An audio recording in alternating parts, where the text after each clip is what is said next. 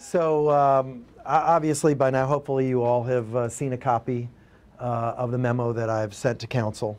And so I'm really just here to try and answer any of your questions that you might have. Do you believe the Rays made a good faith effort to try and negotiate with you and to keep the team in Tampa Bay? You know, I think we definitely had good conversations. Obviously, I still believe that St. Petersburg makes the most sense long term for the franchise. All you have to do is look around. I mean, here we are standing in the Edge District, right?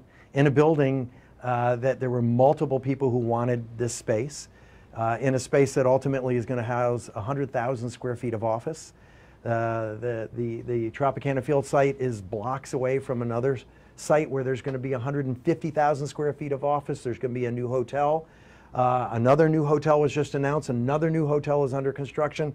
Several apartment complexes are under construction. The Edge District is on fire. The city is on fire. This is the place where they ought to be. What is it that you think they're not seeing that you're seeing in the city?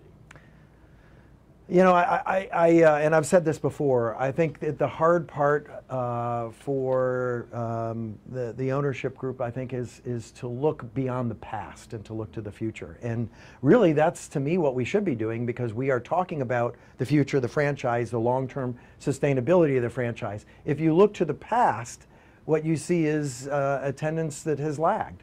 If you look to the future, you see a city that is very different. That is exploding, that is growing. You see a region that is exploding and growing. People are moving down, corporations are moving down, companies are moving down here and relocating here because they see what's going on in the city and in this region. And I think if they start looking forward as opposed to backward, I think it's an easier for them to accept that this is the place they should be. Why did they turn down your offer of regionalism? I don't know. You'd have to ask them that question. And we still believe that St. Pete's the best place for them. And if not St. Pete, then in the Tampa Bay region makes the most sense. This is the 11th largest TV market. And if you look at their ratings this past year, the Rays have some of the best ratings in all of baseball when it comes to the television market. There is no place better that potentially a baseball team could be than right here in the Tampa Bay area and in St. Pete. So where do we go from here? Is this the stalemate? Well, we have a use agreement that's good through 2027, which commits the team to continue to play their games here through 2027. And my door remains open. At any time the Rays want to walk through that door or pick up the phone and call me and talk about, let's discuss the building and construction of a stadium in St. Petersburg for a full-time team, I'm ready, willing, and able to have those conversations. You know, time is of the element. You need time to redevelop the Trop. It's not like a stadium's going to build itself overnight. So what's your message to the Rays to make a decision one way or the other quickly? Well, and you're right. I mean, 2028 is going to be here before you know it. And there is a time that is needed in order to construct a stadium, finance a stadium, agree with whatever community that stadium is in for that stadium to be built. And so there are some decisions that the team is going to have to make within these next couple of years. I think what you're going to see within the next couple of years is the city of St. Petersburg continue to grow. Our trajectory is just up. I don't see us slowing down. I have a saying that I love to use when I'm out talking to businesses, and it actually was just parroted to me yesterday when I was in a chant. Which is, I had someone say, our employees are here for Enchant. They've been here a couple weeks. They don't want to leave. And what I always say is, if I can get people here, I got them here. People are coming here. They want to be here. And that's what the future for this city is. And they want to stay. We are not a part-time city. We are not a part-time city, and this is not a part-time region. We are a major league community. This has been going on through previous administrations. It's been a change of administration in the mayor's office. The one thing that's consistent is the management on Rays. Mm-hmm. Put you on the spot here. Would you like to see different management running the Rays to see if you could negotiate with a better management team? I don't know that's been the issue. I've my relationship with Brian, with Matt, with Stu has always been very cordial, very frank and honest. You know, and really, that's all you can ask from the person sitting across the table from you.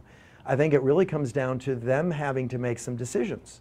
You know, we made some decisions. We made a decision that and recognized very quickly, we're, as the deputy mayor just said, we're not a part-time city.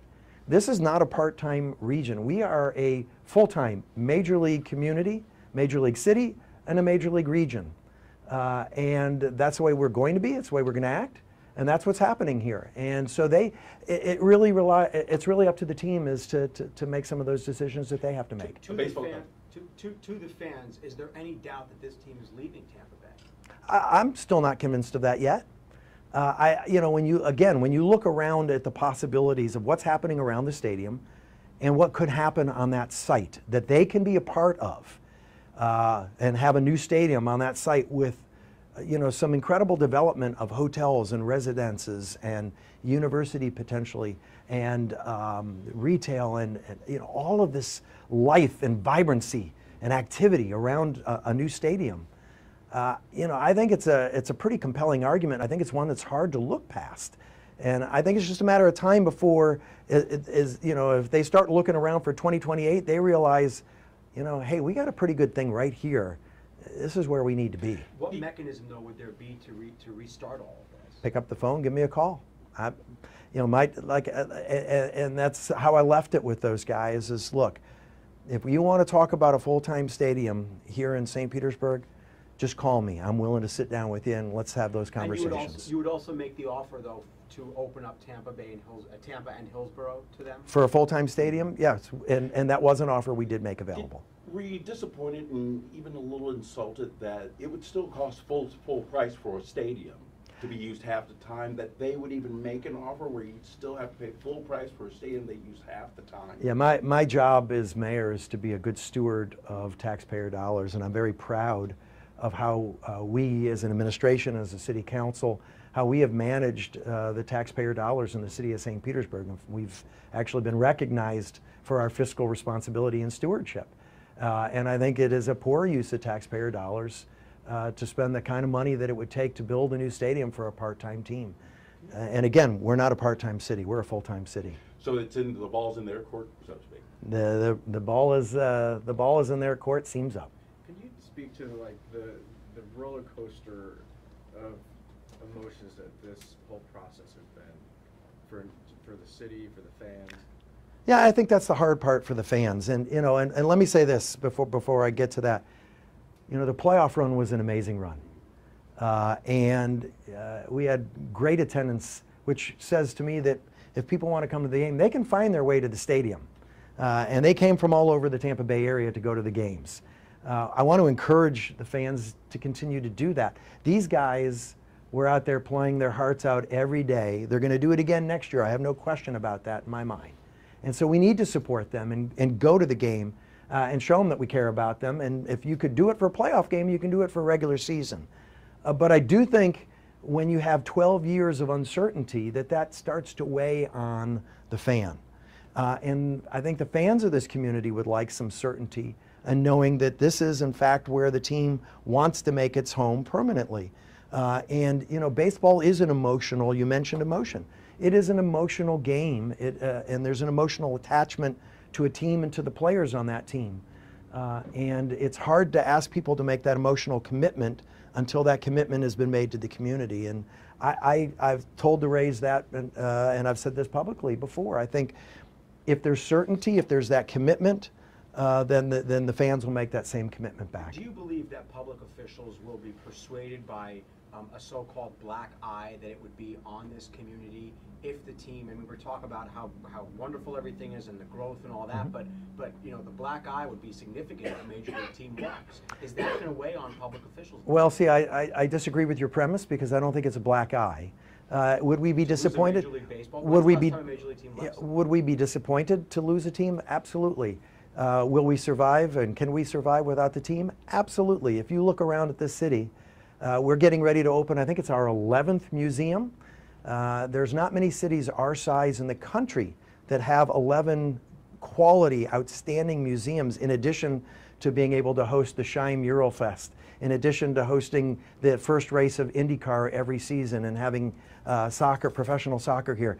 We have a lot going on in this city. Major League Baseball certainly is an important part of it, and we'd like to see it continue. But if they do leave, St. Petersburg will survive. We'll continue to thrive. How many meetings did you have with them during this process? I don't even know. I'd have to sit and try and recount each and every meeting. But Dozens? Was it more than 10? I don't know. I don't want to speculate without going back and looking. But we had very good discussions. They were very honest and frank. And we obviously got to that place where this is where we are right now. When was the last meeting?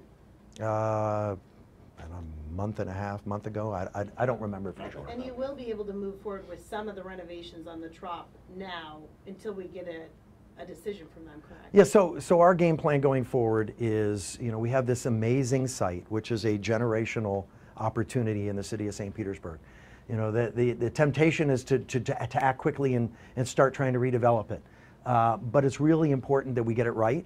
Our vision statement talks about honoring our past as we pursue our future.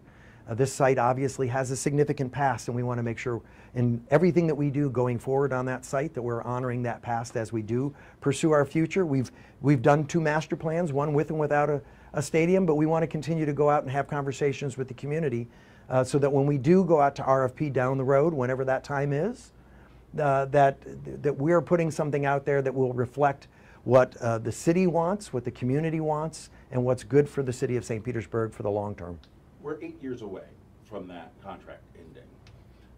The stadium has to be built somewhere if they want it. What if we come 2028 and they're a team without a home? What did they go month to month on the Trop? What is that? I have no idea how that works. Obviously that's got to play a part in the decisions that they make. But we've got 8 years. We're looking forward to seeing great baseball. And again, I want to encourage fans. Come to the games and enjoy a great baseball game in a great atmosphere where it's always 72 degrees and sunny out. Did you tell them you were going to make this announcement? I'm sorry? Did you tell them you were going to make this announcement? I did give them a heads up. Yes, sir. Thank you all so much. Thanks, Barry. Thank you.